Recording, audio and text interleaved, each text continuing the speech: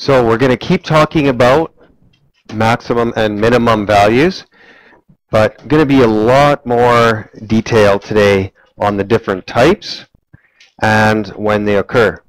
Now, we're talking about relative or local max and mins on the quiz we just wrote, but as of today, you're going to kind of be more responsible for all the types of max and mins, okay? Now, there is the first type that we're going to talk about that not always occurs, but sometimes occurs, and that's when you have absolute max / mins. They are the highest and lowest points on the curve. Okay, they occur at turning points. Right, that's your CVs, or at endpoints. So we haven't been dealing with endpoints much, and you're going to see probably today is the most time you're going to deal with endpoints, because that is when you're going to have most often your absolute max and mins, but not always. It could be just a ruse to draw you that way. But if we look at these two curves here, let's just kind of label everything. Well, first of all, this is an actual endpoint. Okay, it's ending there. Do you see it is the highest point on that graph? So this would be an absolute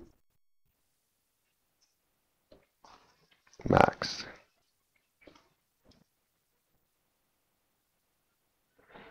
Okay, now if we had to label the absolute min, we would call this right here the absolute min. And I'm going to talk about this more later. It's actually also a local min.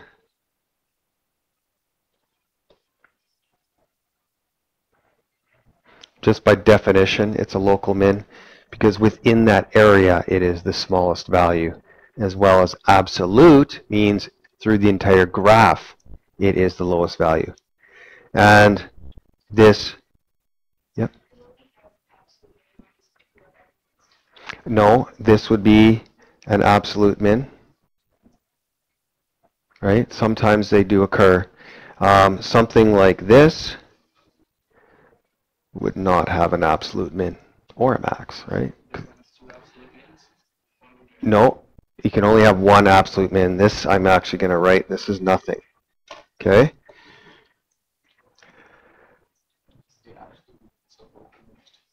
Yeah, because the definition of an absolute min is the most minimum point on the graph. Fits. The definition, as we'll see, for a local min is it is a point in a relative area where it is the most minimum. Okay? So according to this everything here is higher, everything here is higher. So in the local area, it is also. But more concerned, obviously, that you're seeing it's an absolute min. Okay? Now, this next graph beside, what would be the absolute max? No. So this would actually have no absolute max. Okay, it's a good point. You'd say, well, right before that, but no, the graph ends there with an unknown, and theoretically that unknown should be the absolute max, right? But we don't know it, so it's not going to be the absolute max. And how about this, absolute min? So that's no absolute min. Okay, now there are local maxes and mins, but that's not really part of this activity. They just want to find any absolutes. Okay, so there's our locals, but okay. Now we'll talk about local. So they're called local or relative max, min. Okay, and they occur at critical values when x equals c. So when f prime equals 0, that's relative. okay, or when it's undefined, just like we did yesterday. So if it is a cusp or corner, it could be a local. Yep.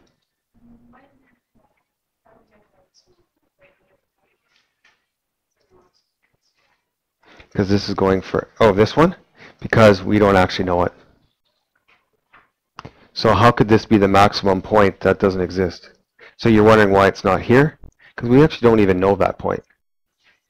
Okay, like what if this was, let's just say this was like 5, 4. What is this point then? Right there. Well, that's just 5, 4, right? So that means this could be 3.99999999999. We don't know, right? Whereas this, if this was 5, 4, 4 is the max. Right? You just know it. Okay? So just know that if it's not an endpoint, it can't be a max. Okay? If there's no endpoint here, can't be a min. Okay, so local will occur at when slope equals 0 or it's undefined. Okay, so here's some more. Local max or mins must have a left hand and right hand side. They cannot be endpoints. Okay, just again rules, right? Local max and mins must have a change in slope. They must go from increase to decrease or decrease to increase for them to be max or mins.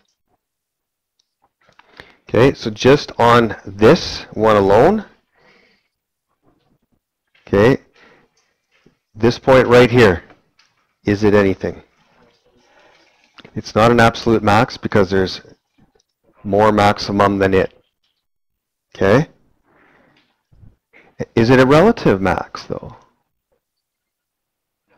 Why not? There's no increase and decrease, just increase stop. Okay? How about here? Yeah. Absolute min, and by definition, a local min or relative min. Yep. Okay, so this would be an absolute min and a local min.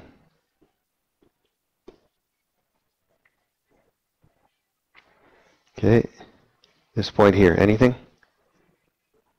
Local max.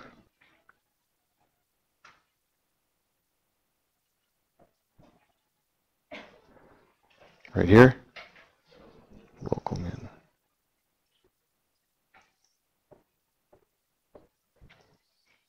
And this, nothing. Okay? Stuff's a little easier than last unit, eh? It's a nice break. Okay, let's go to this next one. Is this anything? Yeah, absolute min.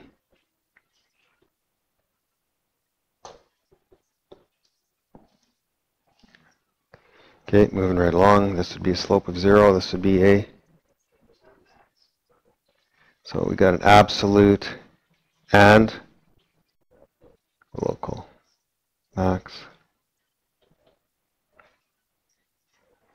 Right here, local min.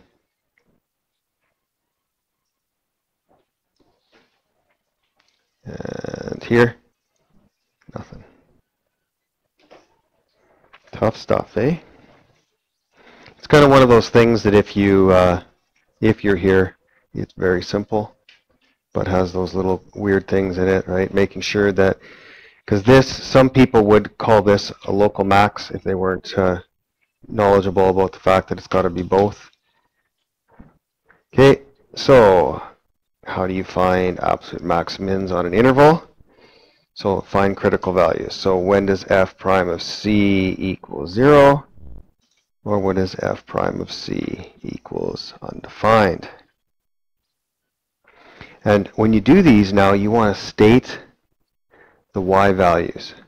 They're actually the important values because they tell you how high or how low, right?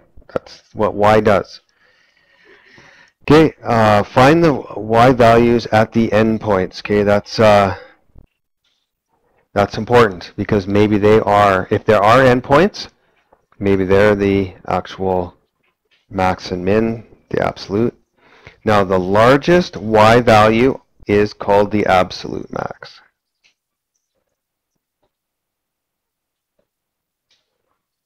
And the smallest y value would be your absolute min.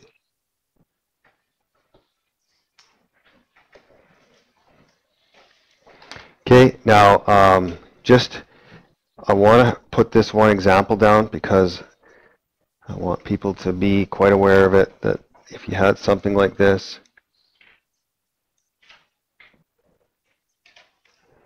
so there would be no local max or mins on this one.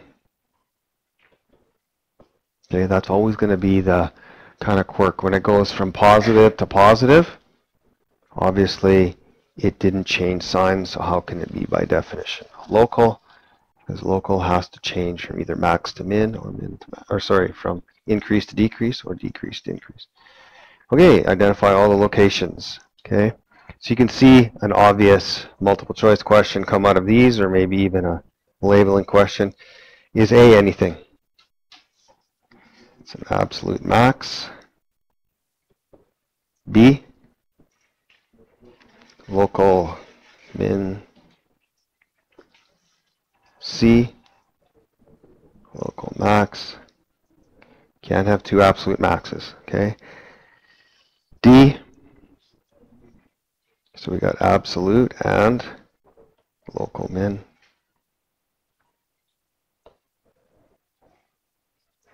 And E, nothing. Okay, obviously the best distractor on a test would, for E, people would say would be a local max. Okay, A, nothing. B, local max. C, local min. D, so absolute and local max. And E,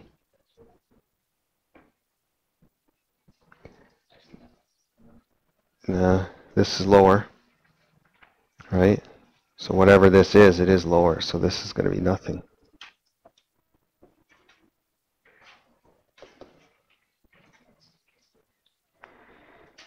Okay, everybody's favorite. These are all the piecewise ones, right? Okay, so when x is less than negative 2, it's negative 2x minus 7. Okay, so here is negative 2. Geez, I don't like this. Let's put a couple more ticks in here. Okay, so we'll call this negative 2. And it's got to go through, because it's negative 2x minus 7. So it's got to go through 1, 2, 6, 7, negative 7. And it's going to go negative 2. So that's down 2 over 1. Okay, so it's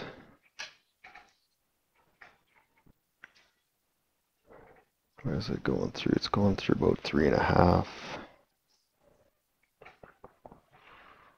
So this is the line that negative 2x minus 7 represents, but it's only going to do that up to negative 2, right? So up to this point right here. So this part of the graph doesn't exist for that interval. And it says on the interval negative 8, negative 4. So 2, 3, 4, 5, 6, 7, 8. So it's going to keep going till right there. Okay, because we're doing it on this interval. Okay. Then it's x cubed plus 5 between -2 and 1. Okay, now if we put 0 in there, we get 5. 1, 2, 3, 4, 5. So we know it's going to go through there. So maybe I'm going to keep this all color-coded here. This was my blue. Okay, maybe this one I'll do black. So x cubed minus 5 goes, and then it goes all the way to 1. 1 cubed plus 5 is 6. So it's maxing about there. -1 will give me 4. It's going to be about there. So it's doing something sort of like this.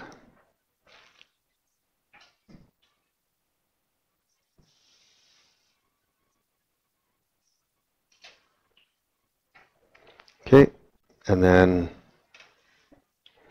for x is greater than 1, it is 2 over x plus 4. So 2 over 1 plus 4, it does share that value. Good. And 2 over 2 plus 4, it's 1 plus 4, it's 5. So it's coming about there, and 2 over 4 plus 4 gives me about 2. No, 1/2 plus 4, that gives me 4.5. What am I thinking? Okay, so it's kind of doing, and it's going all the way to, okay, so this is 4. I'm kind of doing something like this to there. Okay, and we're stopping there because of the interval.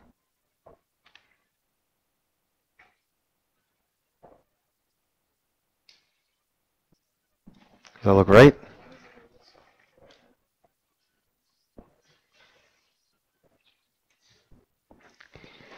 Okay. Did I graph it right? Yeah? We got to check these points, like at -2. So I checked this point, right? And it existed, and this existed for both too, because if I put 2 times, because this is supposed to be 2 times -2 is negative, or that'd be 4 plus -3.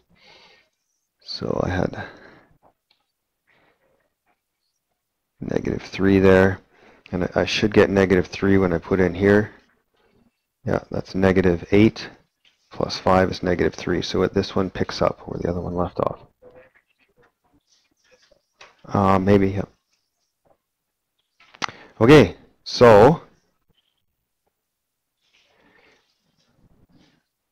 let's talk about points here. What point is this?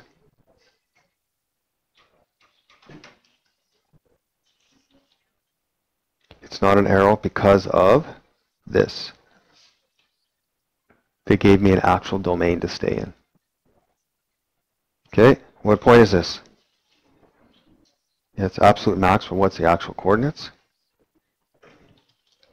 So this is -8, 9. Okay, down here, what would this be? So that's -3, -2. I'm sorry, -2, -3. -2, -3, and then this here would be 1, 6.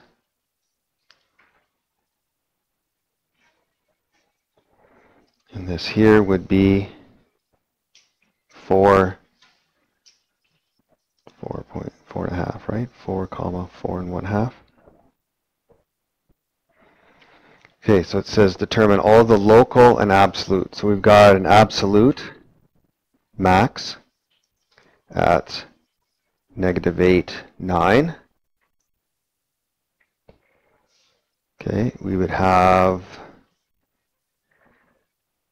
an absolute and local min at -2, -3. Okay, and what's going on at 1, 6? Local max at 1, 6. And what's going on at 4, 4.5? Nothing. Okay.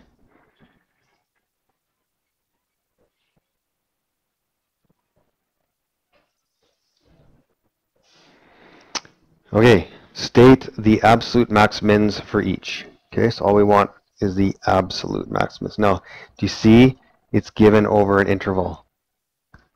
So there is a possibility that those could be the max mins, or where's other places that could have absolute max mins between them, but specifically? Yeah, we don't want local, but how else do I find absolute max mins? Because critical values. How do I find critical values? Derivative. So f prime of x equals, I should be good at this now. What's the derivative? Okay, those are the nice ones. Okay, so what can I factor out? 3, leaving me with x squared minus 1. So CV is plus or minus 1. Now, you can draw the graph, you can do your number line, but with this one, there's only 4 points to check. So you put in each endpoint and each critical value and look at all the y's. Okay? So now I did both. So I got -3, -1, 1, 5.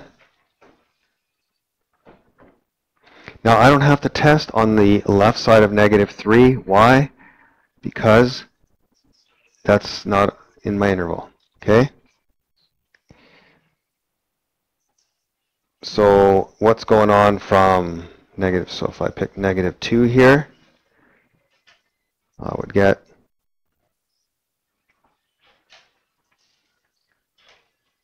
positive, right? This one's really easy just to plug in. This one I will put in 0. I will get a negative. And if I plug in, say, 2,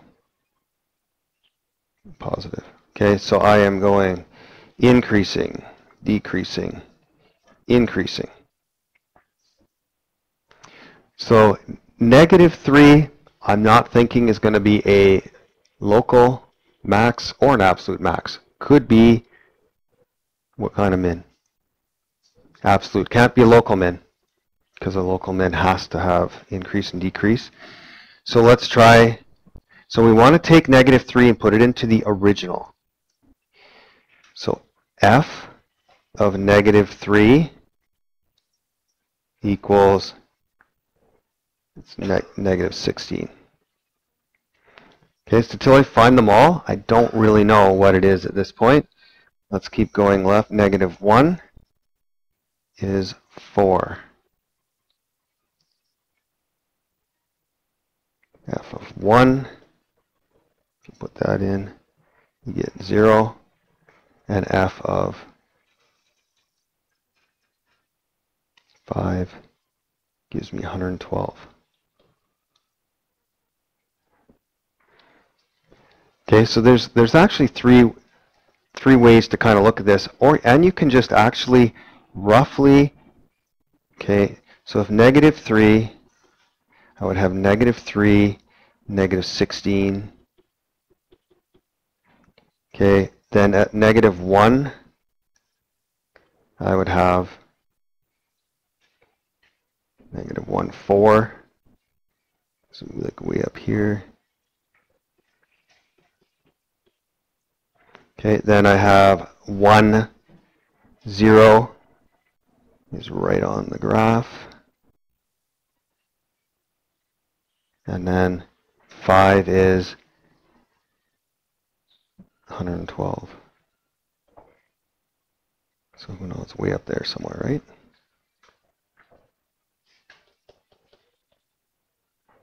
Okay, so it says from -3 to -1, I have increase. -1 to 1, I'm having like a decrease. and then 1 to 5 back to increase.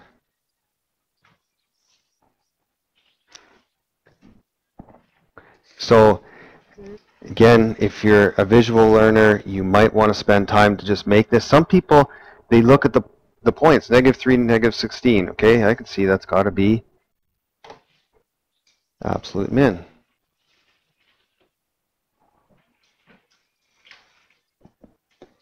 Okay, and 512 would be absolute max.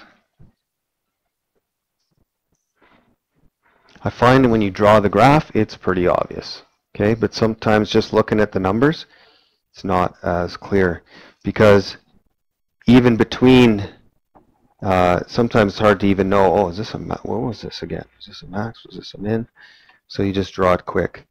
Now, I don't know for sure where the x-intercept is. That's not important at this point. It's just finding max and mins. Later, we'll need to know exactly where the, x-intercepts are, the y-intercepts. Maybe it does a, change here of second derivative. We don't know that for sure, but just drawing it roughly helps me find out just max and mins, okay? Okay, let's do this one here. Nice fast derivative, f prime of x. This one's in the interval, -5, 5. So f prime of x would be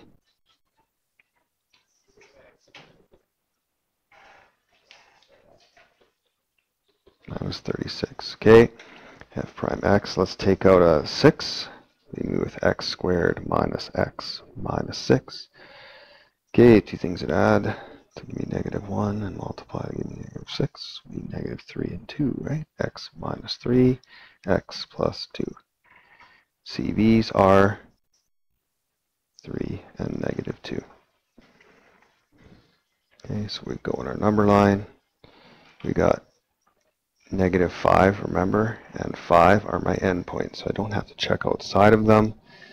And then I've got -2's over here, and then I got 3 over here. Now again, maybe you're the type of person, hey, I'll just plug those values in. I can visualize it without that, without having to do all this. But you're usually going to get one of these on a test. It doesn't take too long to actually just do your increases and decreases. Okay, so if you put in like -3, okay, that would give me a negative and a negative. So that's positive. Okay, if I put in, say, 0, be a negative and a positive. Gives me a negative. If I put in, say, 4, 4 minus 3 is positive, 4 plus 2 is positive, we got a positive. So we're going increase, decrease, increase. Okay, so here we could have an absolute max or just a local max, right? So these 2 points are competing right now for absolute max. Does that make sense? So let's just try, and we'll try f of -2. You put -2 in, you get 106. If I put f of 5 in there, remember I'm putting into the original equation, not into the derivative.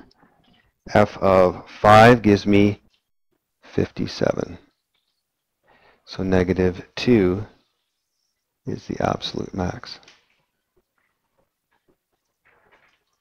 Okay, and at this point, either -5 or 3 would be competing for absolute max or absolute min. So let's try -5. So f of -5 gives me -83, and f of 3 gives me -19. So this would be absolute min.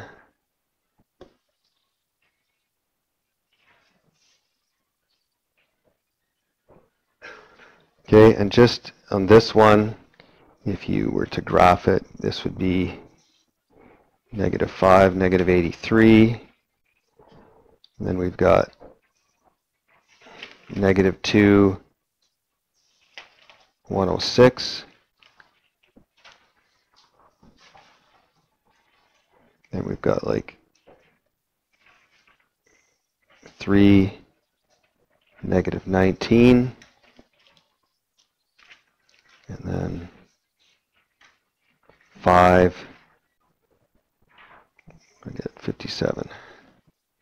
Okay, so it is increasing from here to here, then it's decreasing, okay, and then it's increasing. It's stopping at these 2 points.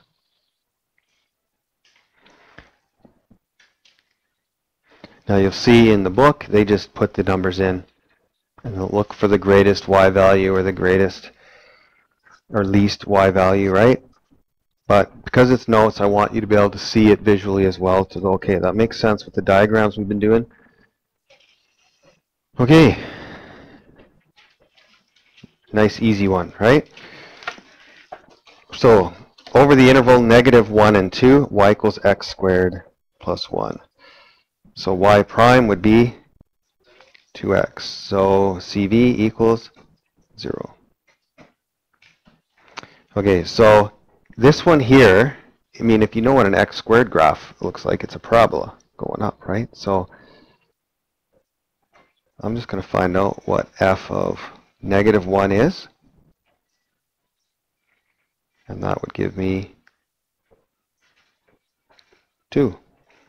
F of 0 would give me 1. And f of 2 would be 5. Okay, so if you can picture this graph, okay, so we are at -1, so say that's -1, and this is 2, or about here. The next one is 0, 1, would be about there, and the next one is 2, let's see, 5 would be about there. Okay, so we've got this graph here.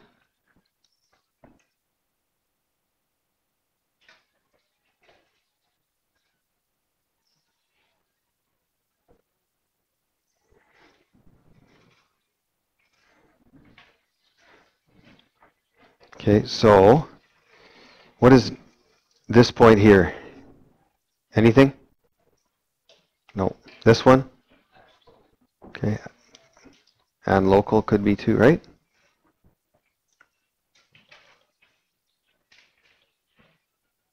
Okay, and 2, 5 would be absolute max.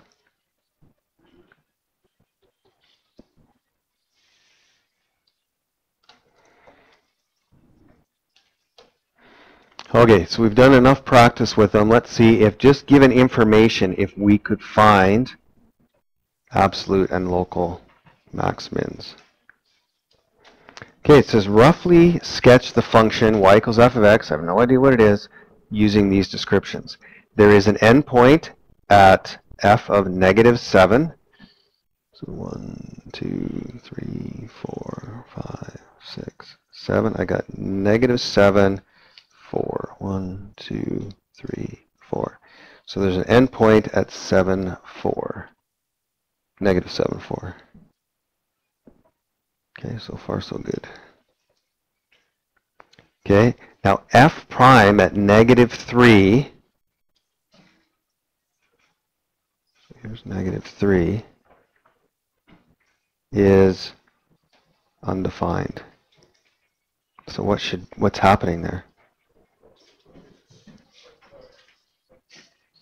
Could be a cusp, a corner.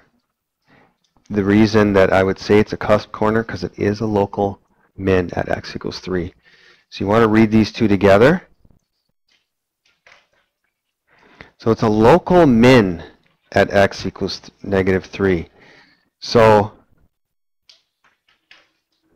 I don't know. Yeah, I mean, how do we know it's here, here, here, whatever, but I'm just going to draw it underneath, because I, for some reason, always think mins should be low. Okay, that's just local. It says there's no absolute min. but I'm expecting a corner there or a cusp, okay? Not an asymptote, or else I wouldn't have been able to find a local min. F prime of 5 equals 0.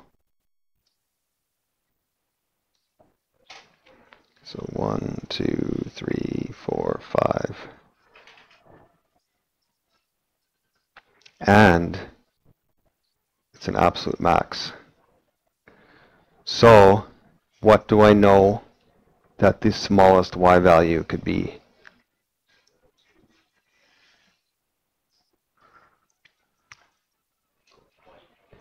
.00001. So I'm just going to put it up here, about there, because it's got to be above -7.4. So this is an absolute max. This is a local min.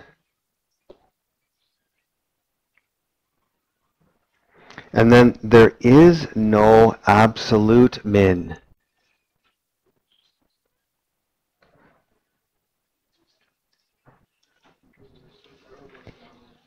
So this is probably going down, right? Because there's no other place I can do that to show it's going forever, right? Every other place in the graph. So there's an endpoint. It does not say there's an endpoint the other, so it's probably looking something like this. Now you can see where that local min could be many places. Yep. Oops, crap. I forgot. I just saw that. Sometimes when I'm thinking the next thing to say, I'm not thinking what I should be saying at the time. Okay. Actually, I want to make that look a little bit more cuspier. Yeah.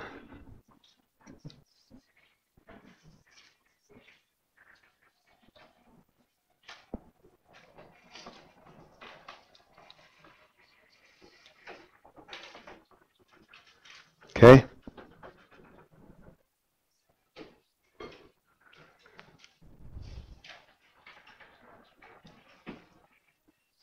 Okay. Make sense? And I'm supposing you don't have the homework again. Page 176. 1, 2, 3A, C, E, G, and 4A, C, E, G.